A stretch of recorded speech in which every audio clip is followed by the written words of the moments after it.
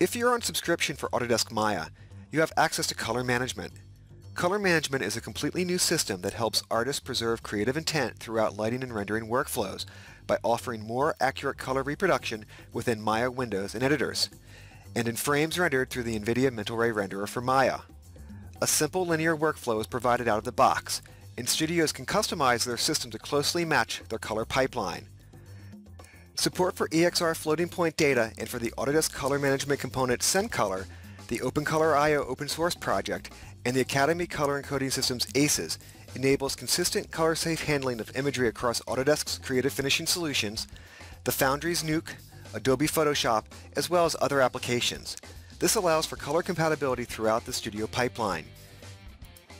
Using the SDK, third parties can implement support for the Maya color management system in other renderers and applications that work with Maya.